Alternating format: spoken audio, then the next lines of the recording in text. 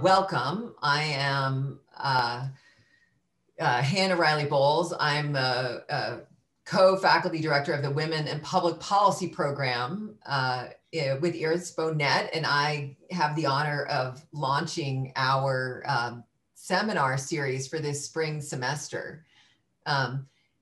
Here at WAP, where you're kind of being welcomed virtually, our mission is to equip leaders and change makers with rigorous evidence-based strategy to advance women and gender equity. And this seminar plays a very important role in the advancement of our mission by connecting our community members with the cutting edge of research, those people who are generating that rigorous evidence upon which we rely to make the world a better place.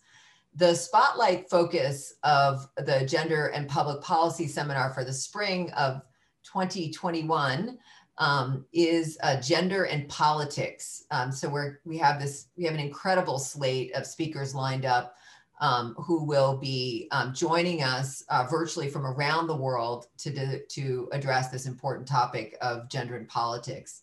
And we are so honored to have as our first speaker in this series, Professor Pippa Norris, who is going to be presenting her work on the state of women's participation and empowerment, new challenges to gender equality. Professor Norris is the Paul F. McGuire Lecturer in Comparative Politics here at the Harvard Kennedy School.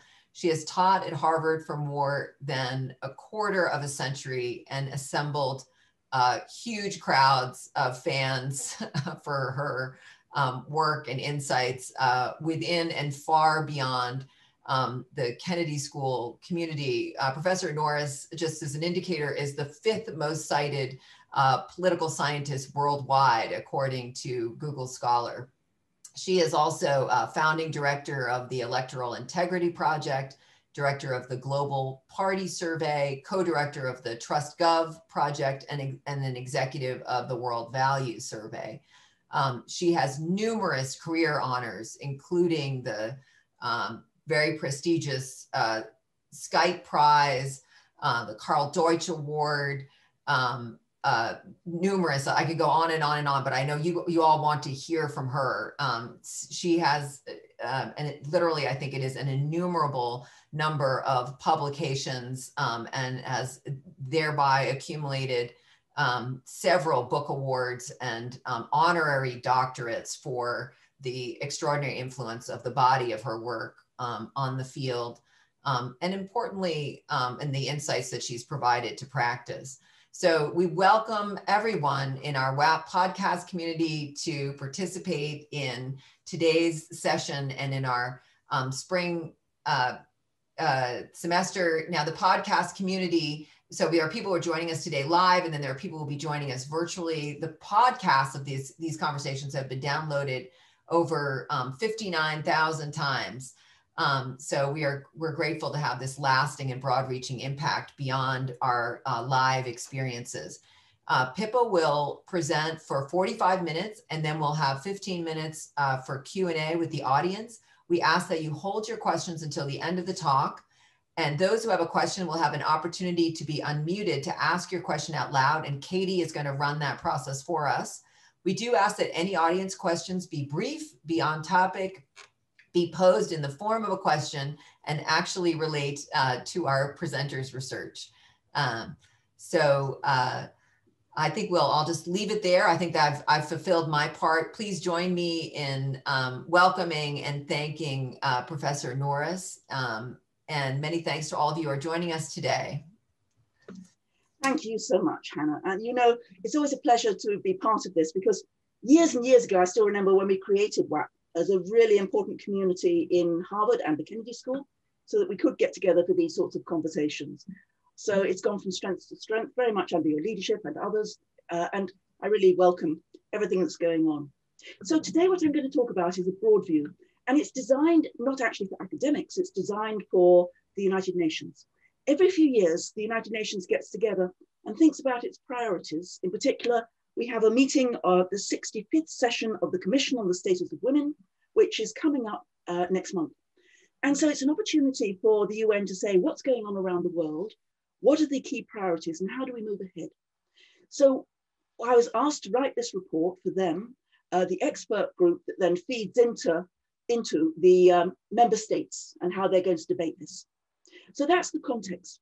I'm first going to start with a summary of what the key issues are in this talk.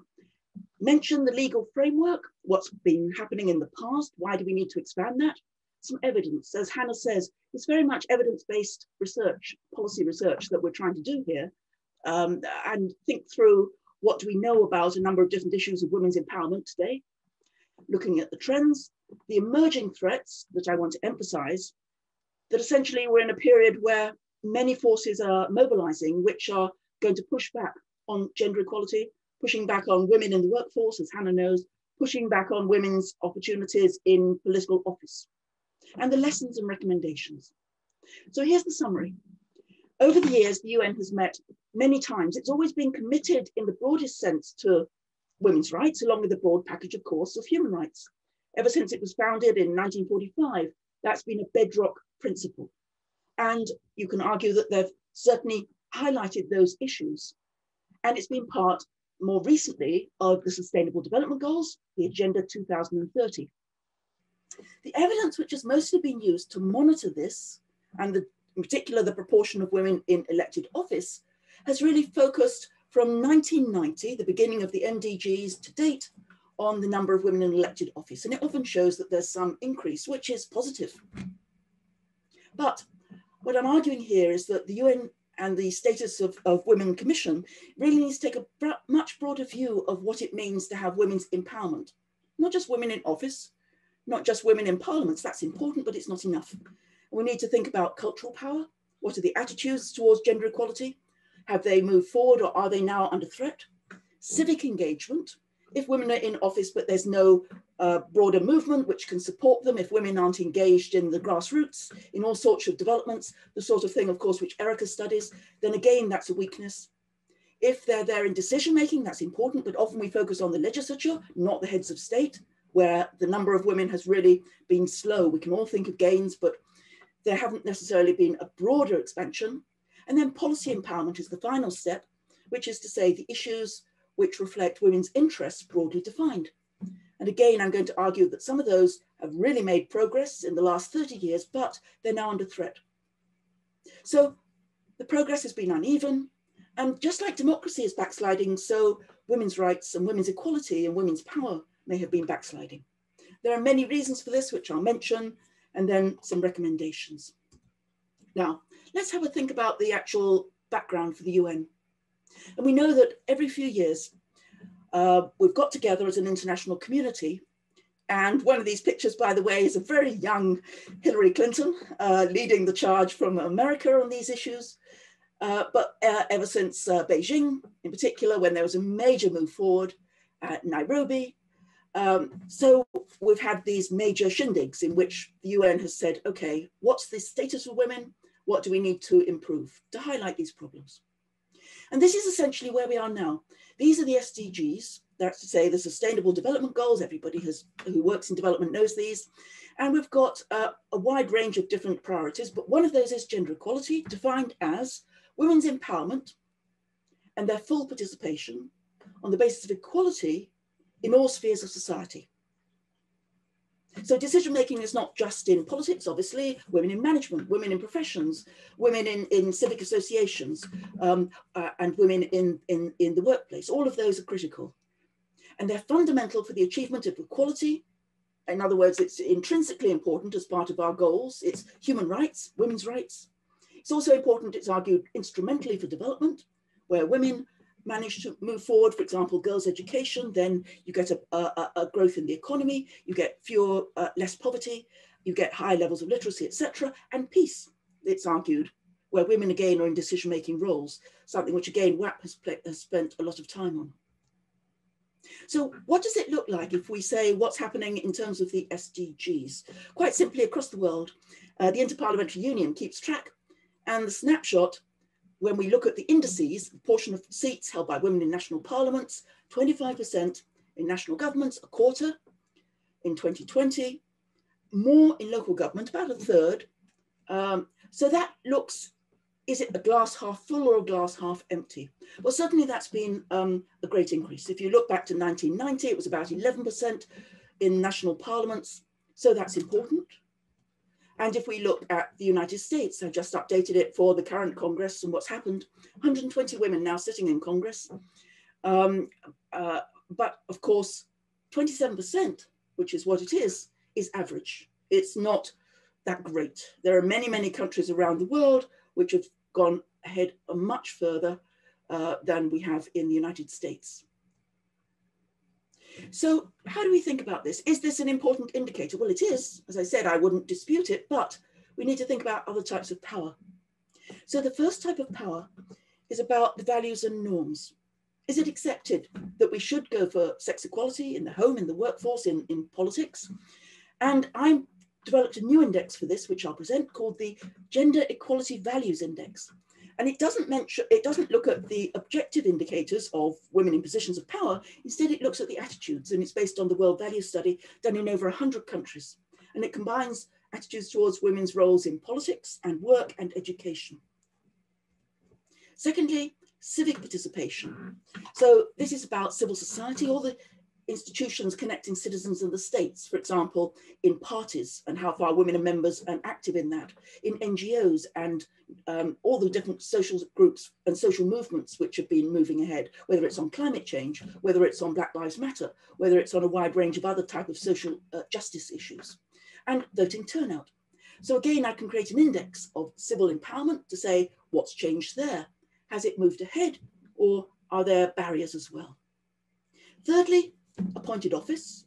And again, we can use the national and local legislature and look at the trends over time, but also include the courts, women in the judiciary, and of course, at the top, heads of government and heads of state.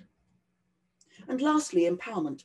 Now, empowerment is a difficult measure, and conceptually it's the most difficult in some ways, because we have to say, what is it to have women's quote unquote interests? And of course, that can be defined in many different ways, depending on different viewpoints, different cultures, different priorities. One shouldn't assume that there's only one set of issues. For example, reproductive rights are often defined as policy empowerment, but of course, some women are also sincerely conservative and against those issues, depending on their culture and traditions. But I'm going to measure two indicators, which I think are pretty good for a universal indicator: rights to property, and that's obviously basic. For example, under divorce and marriage, how far can women have rights to property, and then access to justice? Particularly important given the levels of violence against women and other ways in which women have been have problems with criminal justice. So 4 different indicators. And the core argument I made in the paper, which I was trying to get the UN to think about, is that only relying on the third one, i.e. women in parliaments, isn't enough, because that in itself can isolate women. Women can get into politics. But of course, if the culture is one which does not value their role, then as we've seen right now, for example, in the recent insurrection, women can experience real violence. This is not just in the United States, but in many countries around the world. Think about Afghanistan, women getting into the Willy Sajurga and being threatened for their lives. And in some cases, unfortunately, having not just threats, but acts of violence against them. If there's no empowerment in the culture, then women get isolated.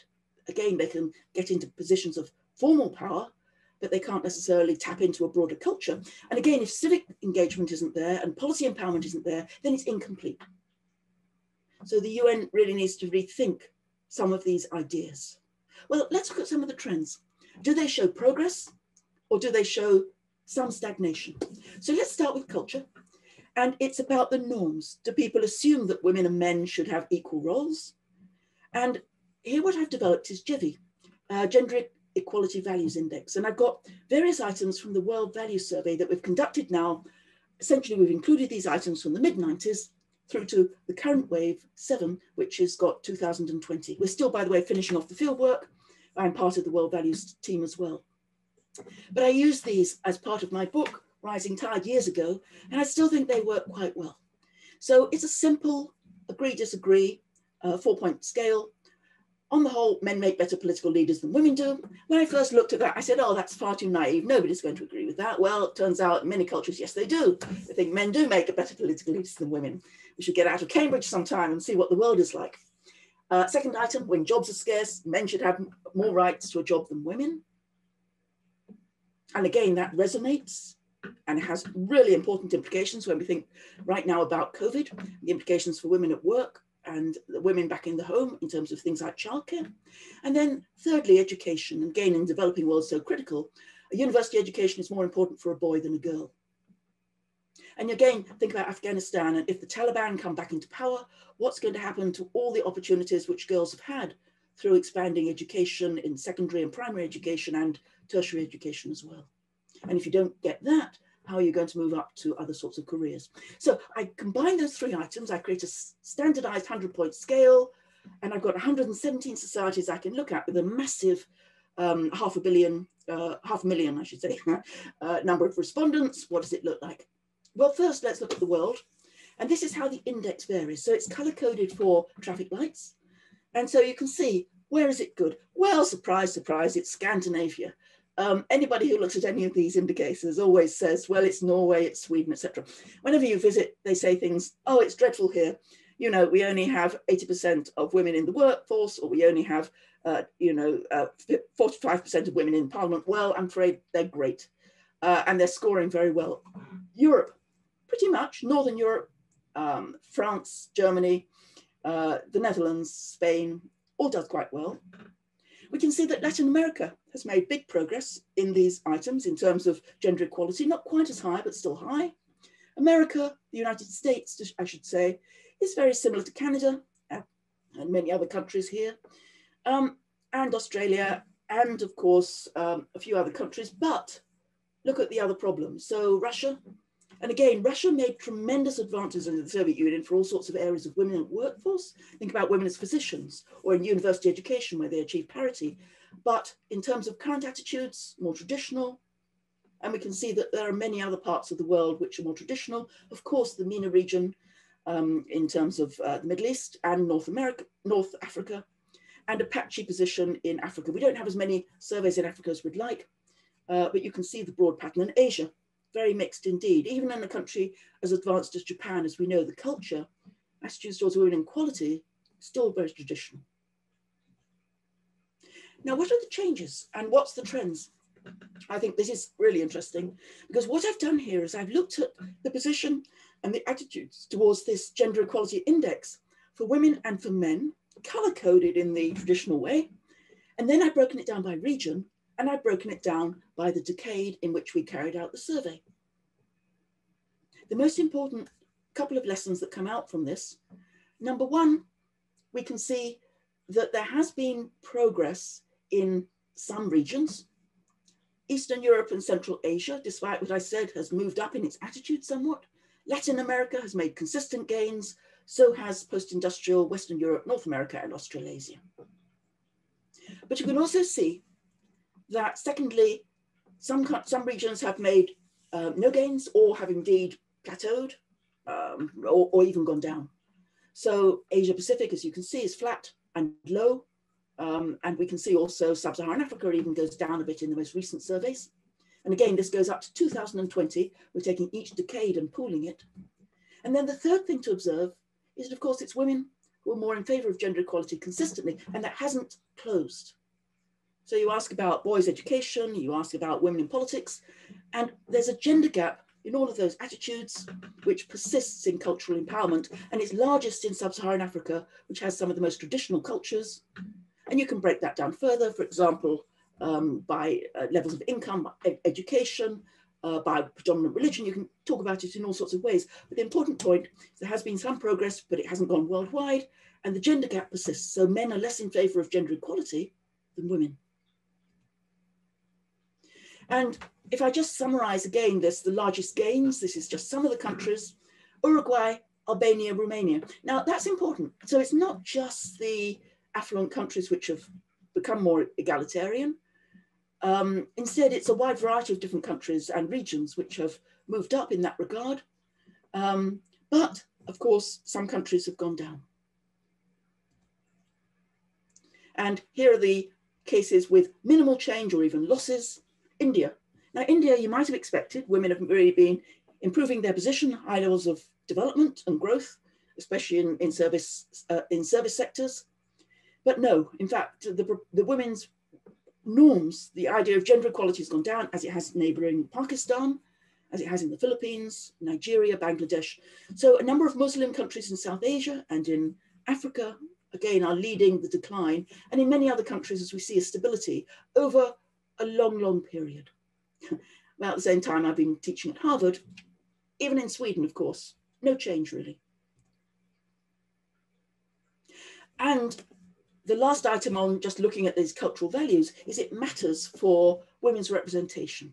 What I've got here is a scatter plot that looks at women in the lower house of the National Parliament going on the horizontal axis, and also attitudes towards gender equality using my index on the vertical axis. And you can see it's not a perfect pattern. Rwanda, for example, stands out. It adopted really strong gender equality norms and laws. And quota laws have really pushed women up in that country in representation, even though attitudes are more traditional. But you can see in general that where there's strong attitudes which are favorable towards gender equality, the Swedens, the Norways, the Denmarks, the Icelands, the Spains, the Germanys, that's where there's a high number of women in office. And contrary to that, if you look in the bottom left-hand corner, the countries with the most traditional values are the ones with the fewest women. Whether it's Egypt, which has gone up and down, has now gone down again, Yemen, Mali, a democracy that was destabilized, Libya, a country which has had tremendous destabilization, Kuwait, Iran, Malaysia, etc., etc. So culture matters. And imposing quotas, if you don't have gender equality values, is a real problem. On the other hand, how you change gender equality is a major challenge. And just to highlight my evidence again, when I look at the number of women in office in the lower chamber, and I do a correlation, is it related to democracy? It is. Is it related to quotas? It is. But even stronger, it's mostly related to the culture. And why? Because if you have gender equality attitudes, you pass, by and large, all sorts of positive actions to try to increase the number of women, and voters are not a barrier to women getting elected. Civic empowerment. Now, how do we measure this? This is whether we can influence the policy process indirectly through the intermediary channels. And it's got a number of different measures. Here what I'm using is varieties of democracy, and they monitor this at national level. And I picked the period from 1920, after the women got the suffrage in many Western societies, through to 2019, the most recent year. And what they measure is the restrictions on women's participation in civil society organizations, interest groups, unions, religious organizations, social movements. What does it look like? So here's the trends. And I said, it goes right back. So you have a century of change. And what's the lessons from this? Firstly, there has been a rise in many regions of the world. So civic empowerment, activism through all sorts of social movements, the sort of thing which Erica very carefully documents through protests and demonstrations, has gone up in Latin America, just like we observed in the number of women in office. In sub-Saharan Africa, it's gone up. In MENA, in North Africa and the Middle East, it's gone up. But if you look at the trends just in the last 20 years, since the beginning of the 21st century, it's much more of a plateau. It's much flatter. So there's been no real increase, despite all of the changes like the Black Lives Matter movement and the mobilization of the Million Mum March and all the other things that we've been active on. It doesn't appear that there's been that much growth. And in one case, in Asia Pacific, it looks as though there's been a decline. And again, I won't go into this in depth, but you can see here's the gender gaps by region, for example, in political discussion. Now, discussion is a basic way of being engaged. If you can't talk to people about politics, your neighbors, your friends, your work colleagues, then there's a problem. And this isn't about laws, it's about, are you interested or are you aware, or do you have knowledge? And again, the gender gaps continue. Men talk about politics much more than women. And again, we can see the gaps are biggest in the MENA region and sub-Saharan Africa, where in sub-Saharan Africa, the gap's even grown a bit. In other countries, we can see it's gone down in Eastern Europe following the opening of the region, and we can see it's gone up a bit in Western Europe. So it's somewhat varied regional trends. So years ago, I wrote this book, Rising Tide, and I looked at the trends then, and I said, worldwide, women aren't as engaged in interpersonal communication with their family about politics, they're not as interested, and it appears that gender gap has not closed over time. That's pretty sobering for me. That's pretty important. If you aren't even going to talk about politics, how can you even get engaged in the broader deliberative process? And here's another indicator. This is about attending peaceful demonstrations. And again, one of the major ways that we mobilize is to have all sorts of peaceful protests, not the insurrection protests, but those which are basically just demanding our rights, raising issues on the policy agenda. And again, you can see that there have been changes over time, but they're inconsistent across regions. And again, men are more willing to engage, according to the World Value Survey, in peaceful demonstrations than women are. And there's a decline of participation in some places, a rise in others, or a flatness. Doesn't matter, the gender gap seems to persist in nearly every region. So what about decision-making? That's at the top of the apex. That's, as we said, women in politics, but also as heads of state, as judiciaries, in courts, and senior civil servants, managers in that regard, in the public sector. Here, there has been more progress. But there are interesting patterns by region. And so in Latin America, I think it's really a record of considerable success, where women over the time, this is from the 1920s, so it's a whole century of change, were very marginalized in the interwar period. They started to increase, and then they rapidly increased roughly from the 1990s onwards. That was when many countries, started with Latin America, starting with Argentina, introduced gender quotas. And we can see that the number of women in public life has gone up rapidly, again, from an earlier period, basically from the second wave women's movement of the early 70s in post-industrial societies. But it's also gone up more recently in the Middle East, in Asia Pacific, Sub-Saharan Africa. Obviously, Eastern Europe is the exception. And that is the impact of 1989, the fall of the Berlin Wall, the changes in democracy, when, of course, in the first initial period, quotas were abandoned. I wrote a report for the OSCE about this and what could be done. Quotas are very unpopular because they were seen as part of the Communist Party, where women were brought into office, but they were not empowered. But since then, there have been moves in many parts of the region to restore some of those, or at least provide other forms of activity, voluntary quotas, for example, in parties, that has restored somewhat the position of women. Now, in Beijing, remember the target was a third? That was what we said, that that essentially every parliament should have 30% women. It was a kind of mythical target. It was not a real target. They kind of made it up on the spot, but it was a target. And we can see that most regions are still not there. They're still struggling. So progress, yes, but it's going to be a long time before we end up with women's achieving Beijing or getting 52% to reflect their population. That's not even on my chart. I notice it goes up to 40%. It should go up to 50%, but anyway. And gender quota laws, that's the reason. Here's the trends. Nothing much going on right throughout the period, but they really took off. 1990 was critical, and everybody started to talk about gender quota laws. Mona Lena Crook has done a lot of great work on this and how they spread around the world. And the UN played a big role in encouraging countries when they're introducing new electoral laws and party laws to introduce also gender equality, even in traditional cultures. And again, I was involved a little bit in that in the active constitutional process in Iraq and in Afghanistan, where traditional societies said, this is something which the UN has championed, women's equality, and it's something which we're setting up a new parliament, we can do this. But look at where gender quota laws are weakest, and this is also really interesting, it's the post-industrial established democracies. Why is that? Because many of these already had voluntary affirmative action processes, and they didn't introduce laws, unlike in Latin America, where, as you can see, it just takes off like a rocket.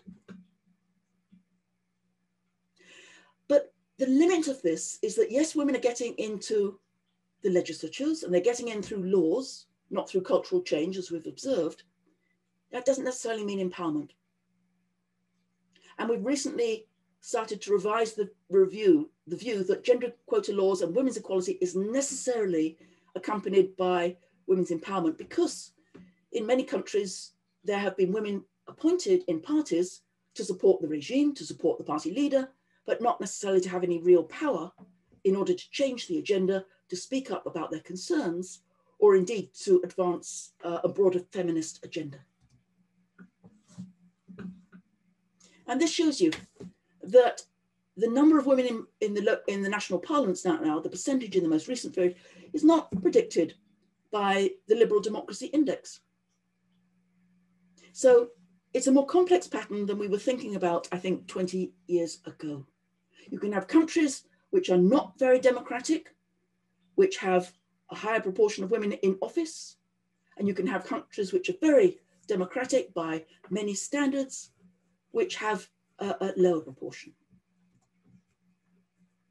And heads of government, I know we're all thinking about Kamala Harris, and we're thinking about Jacinda Ardern and many other women around the world who have come up to top leadership positions. But let's get real. Look at the proportions, and we can see that this is the proportion of women as heads of government and heads of state. Now, it may be symbolic or it may be substantive, but nevertheless, this is the average. And we can see the indicators which are here. So heads of state are more symbolic. Heads of government are the more real office holders in many ways who actually have power. And again, Latin America, great. I can celebrate Latin America, not so much in most other parts of the world. And a mixed pattern in terms of, again, post-industrial societies.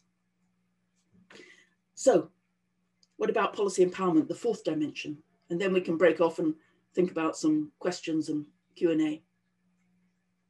Now, this is about policy outputs and policy, not outcomes, but policy outputs. In other words, are there laws which respect women's rights? And I've chosen the ones on, as I said, property. So freedom of domestic movement, the right to private property, freedom from forced labor, and access to justice. And again, this is from VDEM, and it's a century worth of change. And what you can see is that there has been some increase in women's rights in policy terms, but in the last 30 last 3 decades or 30 years, what you can see is it's often kind of plateaued. There hasn't been tremendous increases in Eastern Europe. It's plateaued. In Latin America, it hasn't really gone up, unlike the other charts. In Western Europe, it hasn't changed that much. And in Sub-Saharan Africa, it's flat, and Asia Pacific. So getting women into office, absolutely. We're not going to dispute that. Celebrate it when we can. Does it mean women's empowerment? This is only one measure. And we can think of many other measures. We can think of reproductive rights. We can think of women's healthcare. We can think of women's pay and legislation and equal rights, et cetera, et cetera. You can use all sorts of indicators. But this suggests reasons for caution. And the last thing I'll mention is that there are emerging threats. I won't go into this in depth because I know, Katie, we don't have a lot of time, right? How much more time? You have about 9 more minutes to speak. So, oh, okay. Yeah, dealer's choice on what, if you want to open up Q&A earlier, if you want to keep on plowing ahead, whatever works for you. Okay, well, I'll mention the emerging threats, which are a bit more pessimistic, and then open it up. Here's some of the challenges. We've said glacial advances in cultural values. And in particular, what we've seen most recently, not just in the United States and not just in Europe, but in many parts of the world, is the revival of social conservatism, who have a very clear anti-gender social movements. It's not just the extreme white supremacists, the militia, and the quote-unquote patriots groups, but many other groups who are hate groups, who are very active in Europe, for example, in Germany and in France and in Italy, are really trying to push back. And in particular, what we can see is in Central and Eastern Europe, gains for authoritarian parties and leaders, which have threatened or actually rolled back gains for women's rights. I'm speaking in particular of cases like Hungary, Viktor Orban, and the pressures that he's put on women, Poland, and reproductive rights, where they've tried to push back on a very Catholic country, they've tried to push back on women's rights to abortion. Threats in both of those countries to gay rights and to LGBTQ rights. For example, recognizing transgender rights. And we can see and I won't go into the reasons for this, but it's part of my larger book, which I've done with Ron Inglehart, The Rise of Authoritarian Populists. As part of their philosophy, their values, their ideas, is to essentially be against gender equality in the home, in marriage, in the family, in the workforce, along with being against many other progressive forms of change, whether it's environmentalism, or whether it's issues of multiculturalism, whether it's issues of multilateral relations, or many other progressive changes. So those gains, as parties and leaders have moved into office, they've come and they've gained parliamentary power, and they've gained office sometimes in also in cabinet, in shared power sharing agreements. That threatens to roll back gains for women's rights. And again, in America, for those of us here, you'll have noticed the tremendous difference between the Trump administration and the Biden administration, where Joe Biden has really emphasized not just diversity within the cabinet, which is important, as a symbolic way of increasing women's visibility and roles, but also how he's emphasized women's rights and issues like reproductive rights as part of his initial executive office announcements and initiatives. Fourthly, these threats have exacerbated threats of acts of violence.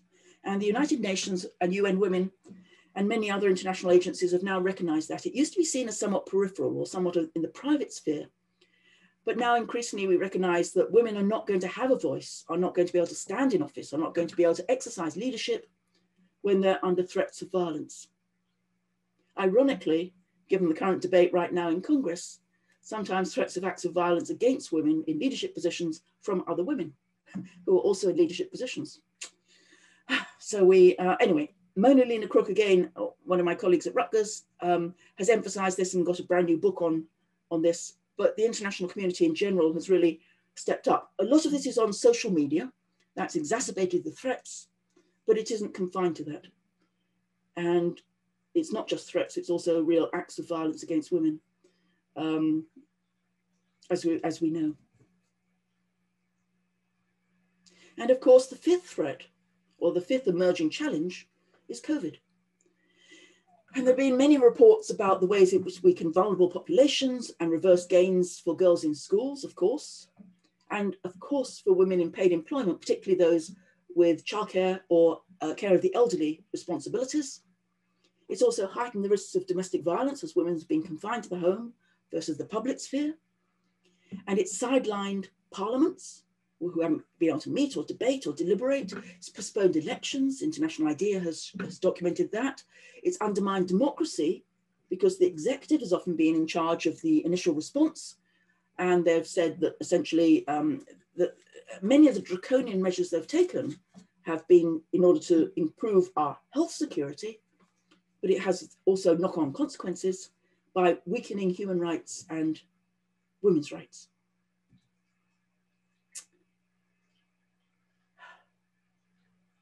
I'll finish off here with one more slide.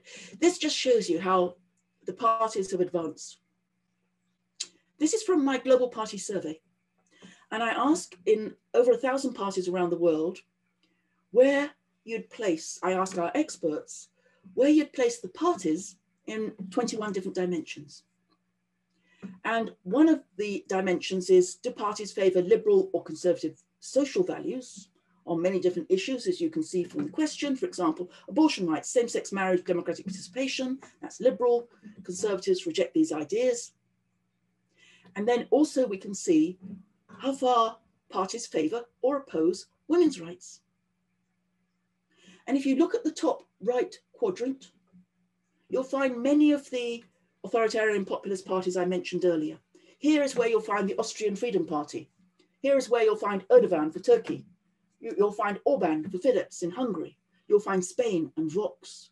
You'll find parties in France, the French National Rally now, or otherwise previously the National Front. You'll find UKIP in the United Kingdom and Brexit. You'll find parties in Slovenia, Slovakia, in Switzerland, in many countries around the world. So these are the parties which have been gaining power. These are the parties which are opposing women's rights and socially conservative in their values. By contrast, oh, and by the way, I should mention that the GOP is up there.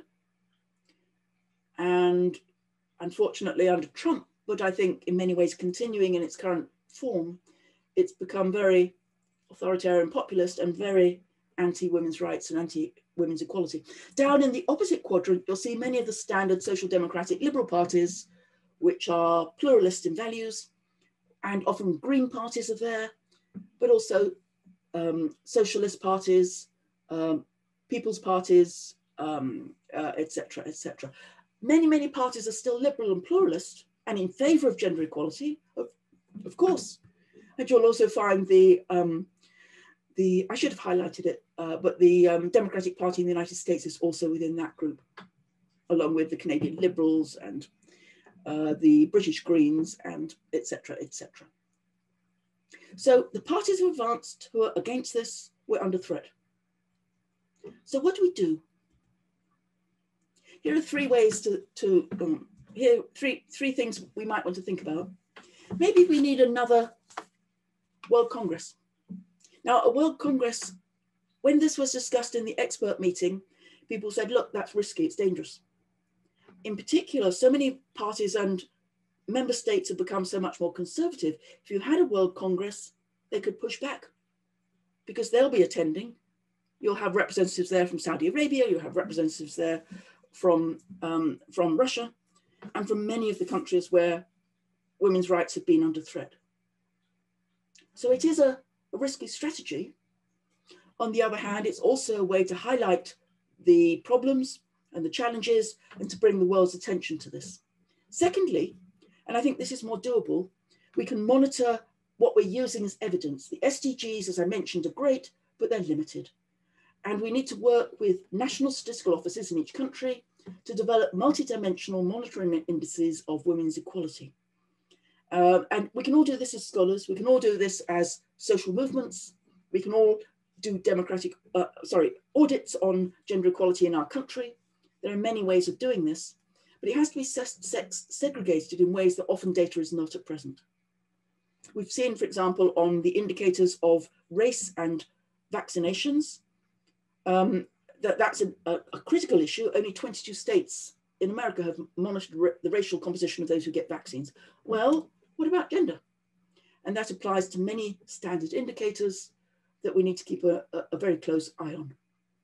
Lastly, we need to have some agenda setting, and in particular the impact of COVID-19. And the UN Women has produced already a couple of reports, but I think that's an area for tremendous research. So for all the colleagues who are with us today, I would certainly say if there's any areas that you might want to think about for a PAE or for your own research, then thinking about the broader ramifications of not just the short-term impact of COVID, but the long-term impact.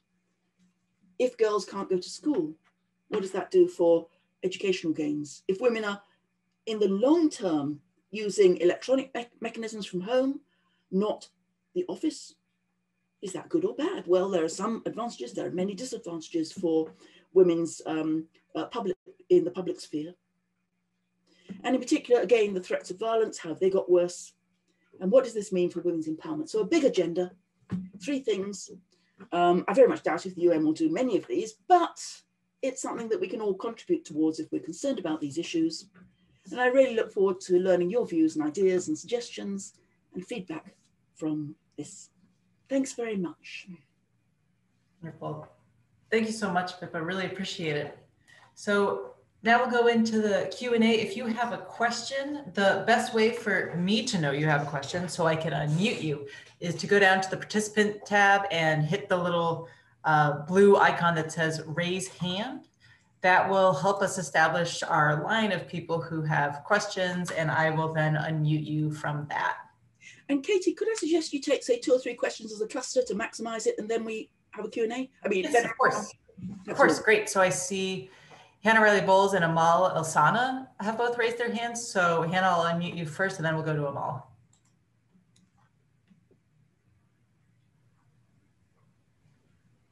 Yeah, hi, Pippa, thank you. Brilliant as usual, eye-opening. a couple of thoughts. So greedily, I'm going to cue two thoughts if we can hear from both. So one is I'm very interested in how you create like cross perspectives on different measures, but I'm wondering if you've thought about these from a lagged perspective, and just trying to hold the different graphs in my head. It seems like, you know, that we had that classic finding from Rohini Panda and Esther Duflo showing that these, you know, women, you know, 10 years after these women were randomly assigned to running the councils, that's when you saw attitude change. But if it seems like you might be seeing some positive attitude change and some reactance, which is, I think, what and I'm wondering if you've looked at them from a lagged perspective. And then finally, I'm just inspired by your forward-looking thinking.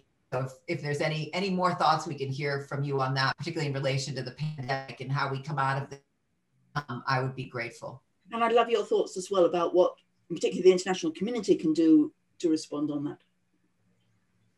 Wonderful, great. And Amal, I'll ask you to unmute now. Okay, thank you very much. This is a great presentation and very comprehensive. And I have two questions, and I will try to make them very concise and quick. So the first one, do you see a direct relationship between colonialism, poverty, and women's rights, especially when we talk about cultural values? Because I myself is coming from a Bedouin community in the south of Israel. I'm a Palestinian, and I have been working on women issues for the last 25 years.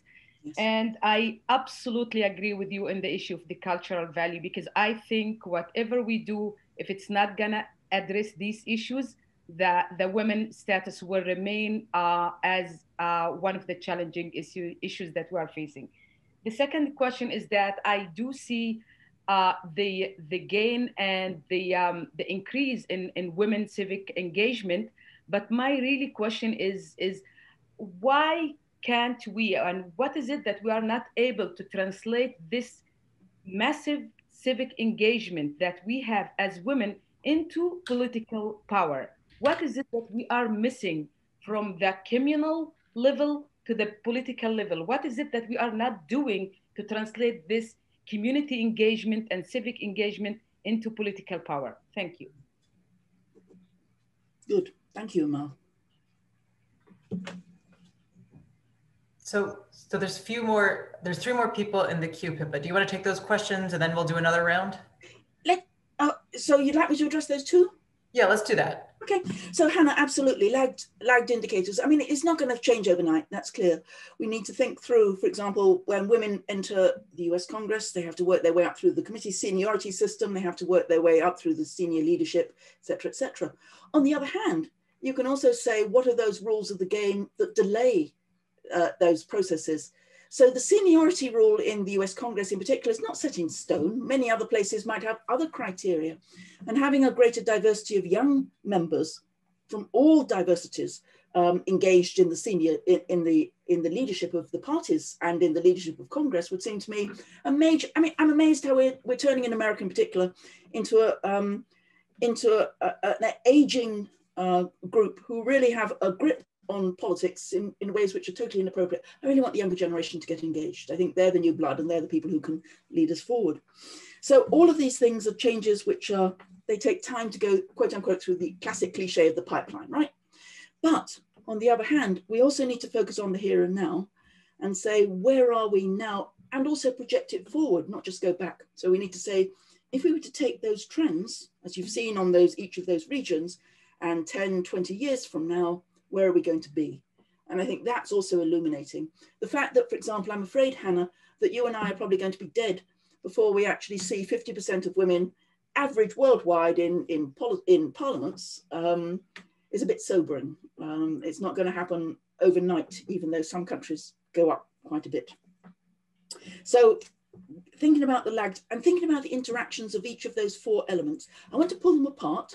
I don't just want to smush them into one kind of standard indicator, because I think they're each different dimensions with their own dynamics and different ways we can intervene, different actors involved, different structures of opportunity, right? And so if one is blocked, maybe you can work on another. But I do think in the ultimate way, the way I'm saying it is that these four things do interact in important ways. And that's how I've kind of structured it. Culture is the base. It's the broadest thing. It's the most difficult to change, but it's certainly absolutely critical because it's everybody. Civic activists are always going to be a minority. I'm just writing a new paper on that. And, you know, the number of people who get engaged in demonstrations worldwide has gone up, but it's always a small group. People who get into office is an even more of an elite. And then policy outcomes, you know, that's a very narrow area. So you can think of it like an upside down triangle, and we can work on culture, we can work on intermediary, we can work on elites, and then we can work on outcomes. They do all interact, but they are separate, I think. And that's really important. So in a country, if you can't work on one, you can work on another. It's the opportunities that open where there's a window where you can really make gains. So in some countries, you might have gender quotas in parliament, you suddenly get women as candidates, but in others, you get issues where women can really push as civil society groups or in terms of other kind of initiatives. Amal, the issue of how these things relate is, of course, incredibly complex in the Middle East, and especially in Palestine, where women have made some gains, but of course, the broader structural inequalities are so severe. So how do you translate the women's movements and the immense mobilization through philanthropic groups and through charitable groups and through social community groups into real power? And of course, for me, the answer in terms of Palestine has to be constitutional change in general and political change. If you don't get the structures right, then clearly there are blockages in the system. But the broader answer, I'd say, Amal, is also about responsiveness of political institutions. Who do they listen to? How much are women able to channel their concerns into the legislature? And that is a matter which, again, is about constitutional reforms. I believe in institutions. I believe that you change behaviors by changing the rules of the game. So if you do that, and I won't go into the detail about that, but for example, in parliaments, we don't just have to, like getting women into management, get women in. We then need to say, how does the parliament work? What are the rules which are unwritten or written? And how do they prevent women actually asserting their voice in ways? Simple things. Is most business done through committees or on the floor in big debates? If it's on debates, then men tend to be beneficial from that because they often rather like the sound of their own voice and things like that. If it's in committees, that's often where women, in fact, are more comfortable and play a bigger role. So change the rules, push more legislation through committees versus broad plenary debates, and you're empowering all sorts of groups who might otherwise feel disempowered through that. Those are my kind of broad thoughts anyway. Katie, we've got some good people coming in, so let's hear from... Yes, thanks so much. Erica's put her hand down. No. Oh yeah, your hand is up, great. No, it's still there. Great, so we have June Marie, then Erica, and then Gabrielle. June Marie, I'm gonna ask you to unmute now. Great.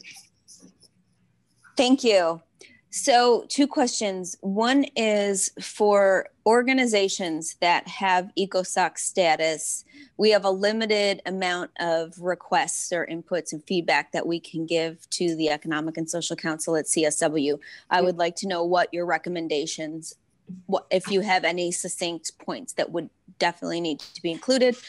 Second question is, we're always pushing for this disaggregate data and them for more granular sorts of data.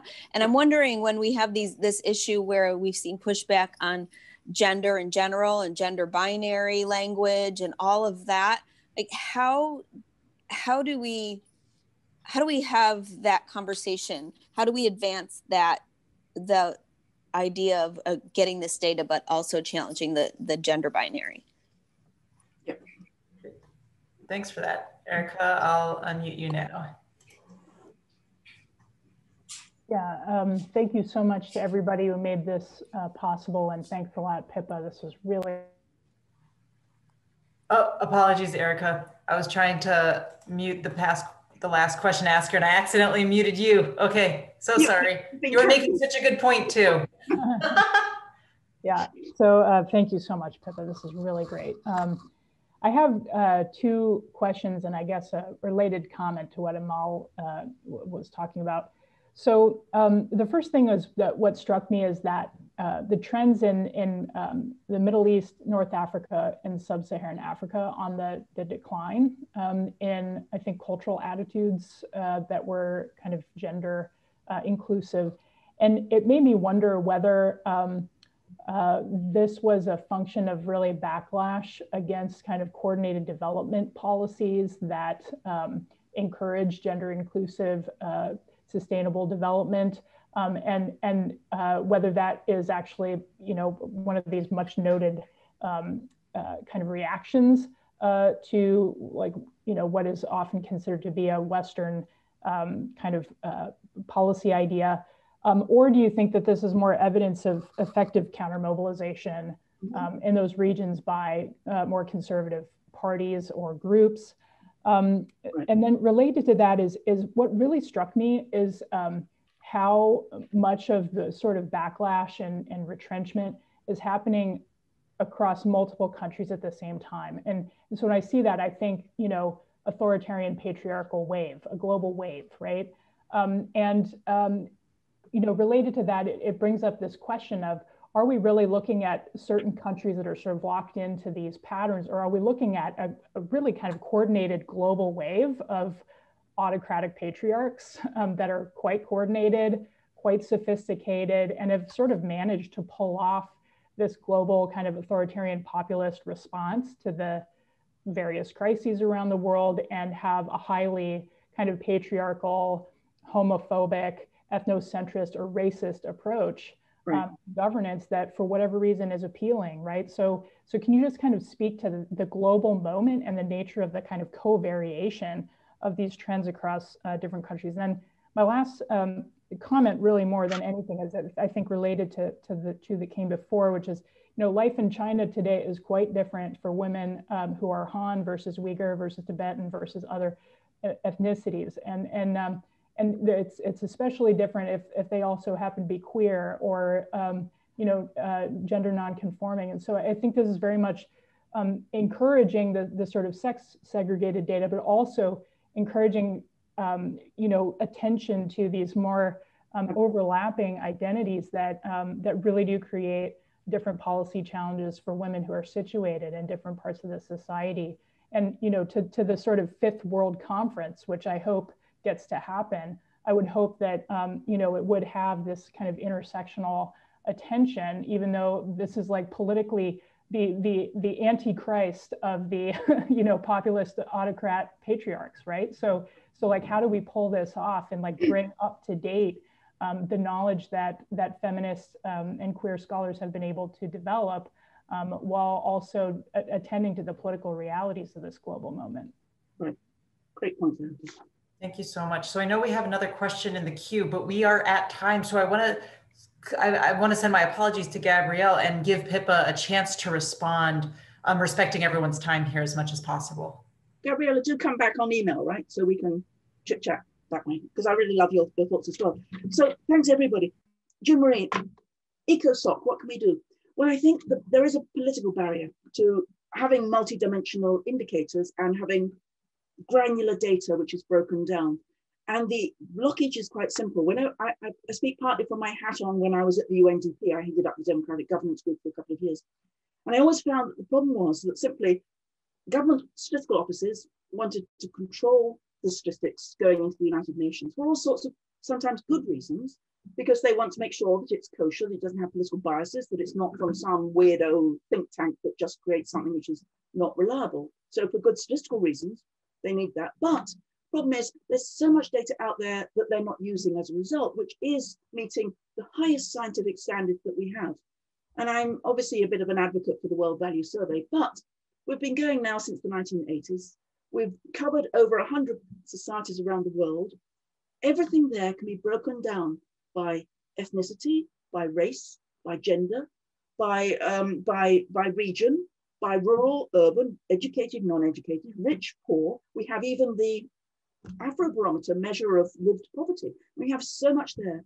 We go to the United Nations on a number, and I've been there on a number of occasions to have these dialogues and to say, can we not help? It's not, you don't have to spend a dime. You have to be able to use this data in your own reports so that if you want to look at these issues, then you can. And this partly addresses Erica's point about the ethnicity of all of these issues. And yet every time we come up against the fact the governments want to control the data and therefore their statistical offices want to control it because information is power. So it's not just about technicalities, and it's not just about money. It's not just about collecting the data. I have data coming out my whatever, and it's great data, but I can only use this as a scholar. I can only use this as a civil society participant. Every time it gets rejected, as soon as you try to put it into a report. Simple example, when I joined the UNDP, there was a big kerfuffle because they could not put in the Freedom House or the policy measure of democracy as part of their human development report. That created so much backlash. Every country was democratic in its own way, right?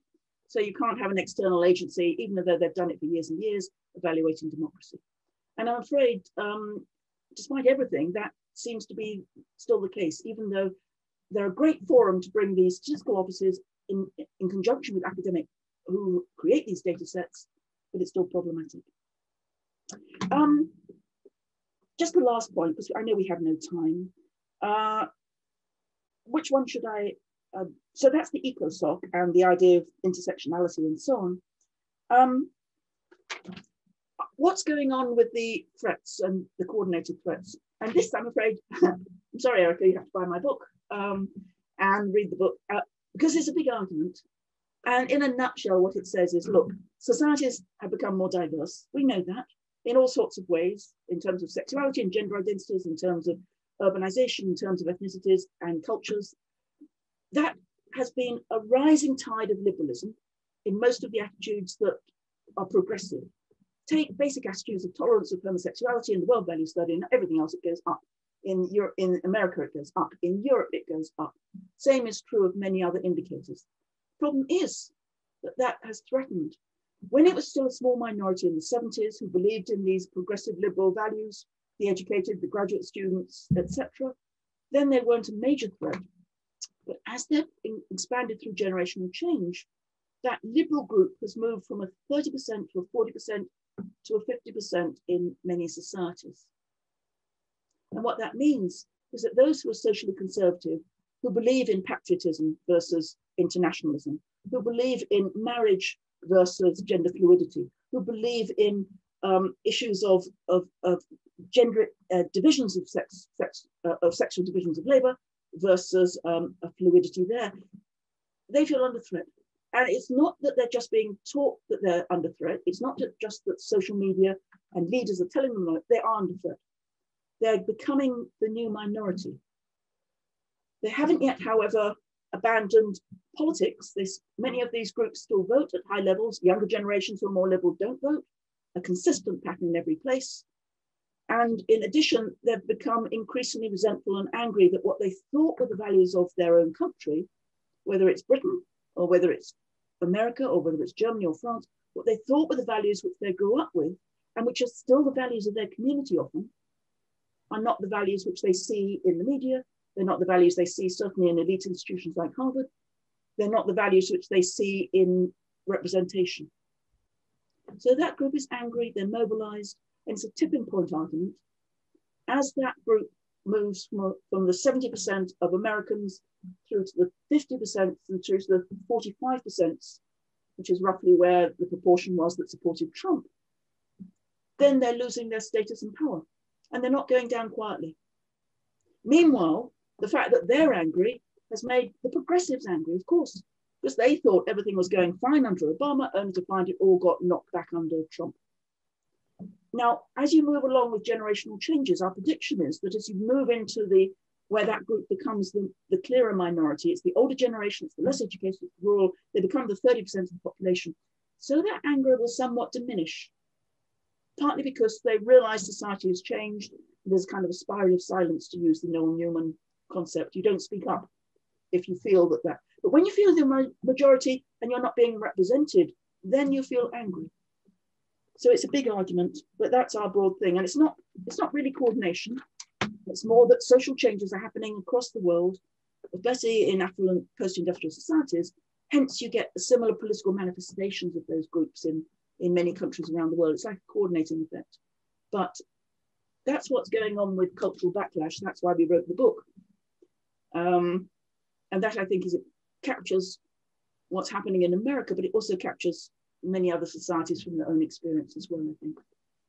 In the long term, liberalism is basically the arc of history, as Obama used to say. In the short term, we're in the battlefield. The culture wars have intensified. Economics, by the way, is less important than it was. It is these issues which are making people angry in our views. It's race, it's ethnicity, it's multiculturalism, it's a whole bunch of things which threaten people's identities. And threatening identities is problematic.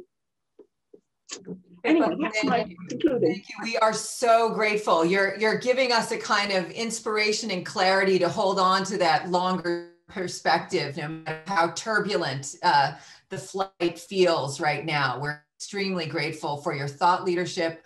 We are enormously grateful to all of the participants in this seminar for the rich discussion. We hope you will continue to join us for this conversation of gender and politics and keep pushing, to Erica's point, the intersectional lens, which is so critical to understanding gender inequality and gender and inequality.